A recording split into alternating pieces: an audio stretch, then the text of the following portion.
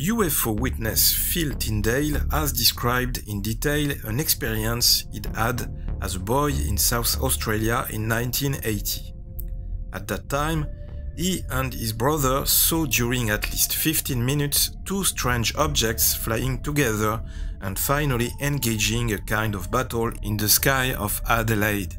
A third witness also claimed to have seen one of these UFOs actually crash in the area near where the battle was seen. Is it a real story?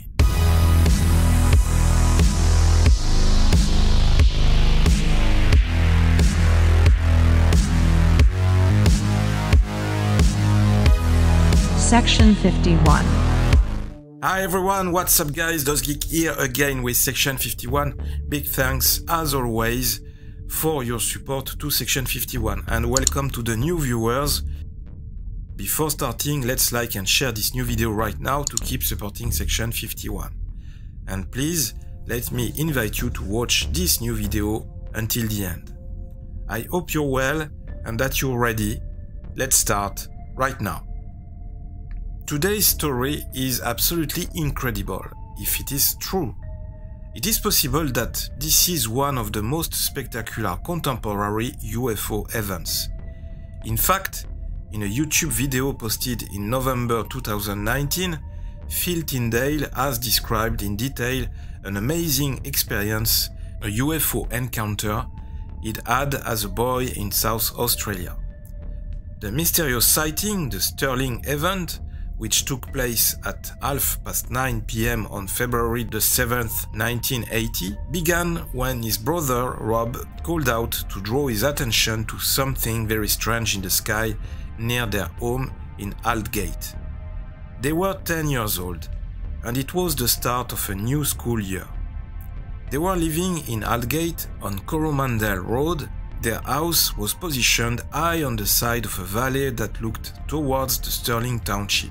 The house was reasonably modern, and the land recently subdivided into allotments of around 6,000 square meters. They had a perfect view of the valley. Towards STIRLING, and around 1 kilometer away, a line of trees followed a gentle ridge forming the end of the valley. When his brother called him, Phil Tindale jumped out of bed and ran into his brother's room to see what had caught his attention. From the window, looking towards the southeast of Adelaide, they saw a bright yellow object slightly larger than the apparent size of Venus. A yellow object bobbing about above the trees approximately 1 kilometer away, before a second object emitting a red light also appeared nearby. For the next 15 minutes, the boys watched in amazement as the red object seemed to zoom towards the yellow object, then stop and reverse, as if attempting to provoke a reaction. The two objects then began to zoom across the sky in a zigzag pattern as both engaged in a duel. A third witness, 21-year-old farmhand DARYL Brown, claimed to have seen a yellow object shaped like a speedboat actually crash into some trees near to where he was working. The location perfectly matched where the two brothers had seen the object in the sky. Briefly, my brother and I witnessed a chase between two hostile craft. The chase resulted in one of those craft crashing into a tree, and a third party was involved. That third party was able to get a close-up look at the craft. It measured around 8 meters long and appeared like a yellow speedboat shape from the underneath. The US Navy has recently come out and acknowledged the existence of UFOs within our atmosphere. Their fighter pilots are involved in pursuing these UFOs. So this has added a certain level of legitimacy to people like myself to come out and talk about it. I suppose I'll go into some detail about what my brother and I witnessed. We were quite young at the time, but if you haven't heard this story or read the story, then it's probably worth me describing it to you. On this particular night, my brother called out and said, "Phil, come and check this out." At the end of the valley, just above the tree line, was a yellow object. It it was hovering, wobbling around, then it would resume its hover. And we knew that this was not any ordinary craft, so we were pretty interested. A few minutes later, a red object joined this yellow object, and it was almost had a cartoon-like quality to it. The red object zoomed up to the yellow object, reversed up, and then zoomed up again, as if the yellow occupants had not actually noticed the presence of it. The yellow object took off as fast as a rocket, and the red object followed. So these craft zigzagged across our valley back and forth many times in very close pursuit, sort of like a couple of blowflies. If you've ever watched a couple of blowflies zipping around the sky, they almost operate as if they're on the same brain, because they stay such a close uniform distance apart. It's quite impressive to watch, and these craft performed like that. Every now and again the yellow object became stuck, as if it was caught by some invisible force, and it would shake back and forth, and then it would free itself and the chase would continue. The sort of movements of these craft were nothing like any conventional aircraft could do.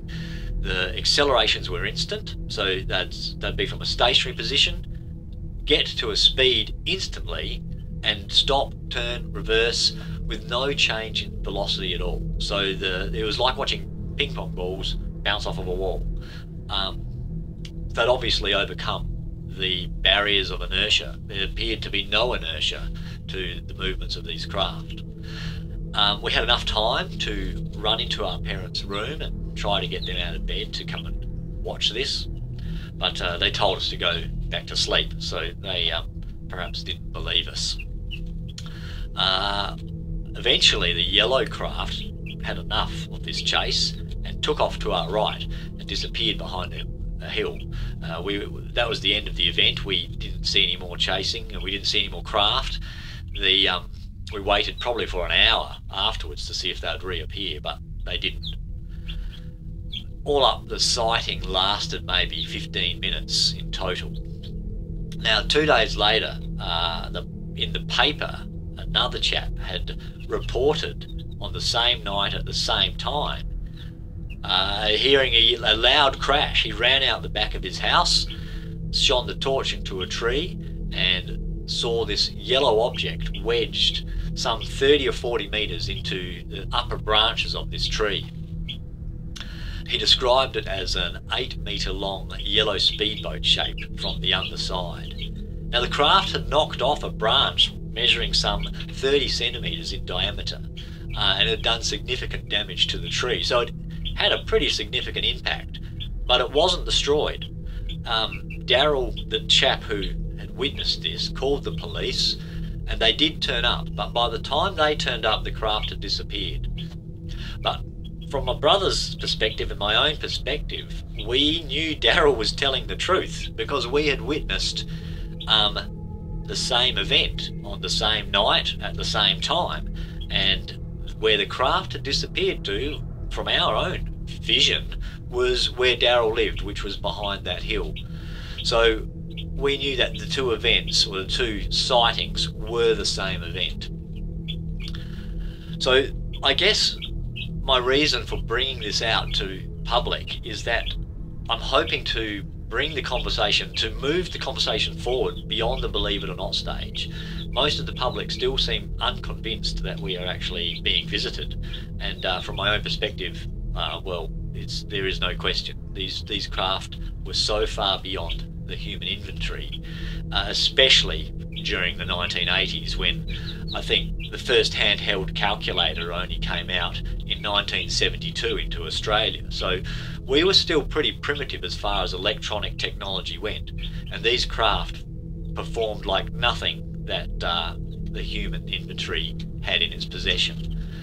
So it leaves very little other explanations except to say that these intelligences behind these craft were non-human and likely extraterrestrial. So the question is, or the questions which I would like the conversation to pursue is, what are they doing here? You know, these are important questions. Are they here to help us, or are they here to protect their own interest in the planet? This is the level of conversation that we need to get to, and we need to move beyond the believe it or not stage.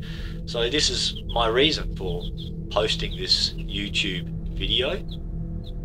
There's no payment involved here. There's no reward. I assure you that I've tested, I guess, my openness on my friends and family, and generally ridicule is about as good as it gets. So there's not a lot of personal benefits to doing this. But I believe that the conversation is very important. What's interesting about this testimony is that Phil is referring to recent UFO encounters officially confirmed by the US Navy. It is now obvious that these recent events are increasingly helping witnesses to talk about their own past experiences that they kept secret until today because of fear of reprisals or being made ridiculous. And I hope that many more concrete testimonies like this will emerge in the future. This will help make the subject of UFOs more and more serious with time. This will help to free up the discussion on the topic. Although there are pieces missing in this story, and especially photos or video footage, we have to admit that this testimony is very rich, very convincing, and it seems to be supported by multiple newspaper articles.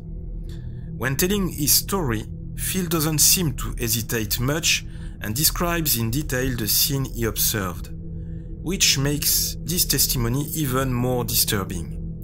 This suggests that this air battle scene really took place. Moreover, the testimony was studied by several UFO enthusiasts and even debunkers. So, on the basis of those elements, it seems consistent to infer some important points, or at least some important questions. First, how did disappear the yellow UFO crashed in the tree? Was it secretly recovered by military forces, or maybe by aliens? This remains a mystery. Secondly, could it be possible that there is a conflict between ET groups, and this conflict could complicate the situation of humans on Earth? Maybe we have ignored an important warning that aliens have been telling us for decades. And this warning could appear to be the reason why they are here. Contactees frequently report a message or environmental warning during abduction events. So we could believe this is crucially relevant. And that makes me suddenly think about a very surprising question.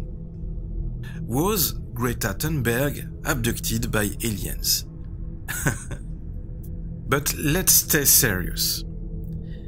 Continuing on these considerations, how might an alien presence implement an agenda for Earth and humanity? The fact that ET conflict exists could give us important insight into the relations between these visitors. It suggests that different ET species or ET groups are living on Earth among us. It could confirm that competing interests or agendas are a likely backdrop to this phenomenon, and self-interest seems part of the ET makeup. Conflict may justify the need for secrecy and may imply codes of conduct or rules that are likely to exist between these ET groups. However, it seems that Earth is very important to these visitors, including the possibility of territorial gain. It may be that these entities are here to help us to some extent, yet self-interest also seems part of the equation. In these conditions, it's quite sure that any assistance will come with conditions and that we are terribly disadvantaged in determining the true intention of the groups involved. we will always lag behind those technologically more advanced beings than we. Our prospects for evolution on Earth may therefore depend on our ability to adapt to this balance of forces, with the help of our own means, our own intelligence, our own openness, and perhaps unknown allies. Who knows? I hope you enjoyed this video. Section 51 is on social networks, Facebook, Instagram, Twitter. Don't forget to like this video, don't forget to share it, to subscribe to the channel, and to support Section 51. Thank you, I'll be back really soon. Open your eyes, watch the sky, live long and prosper.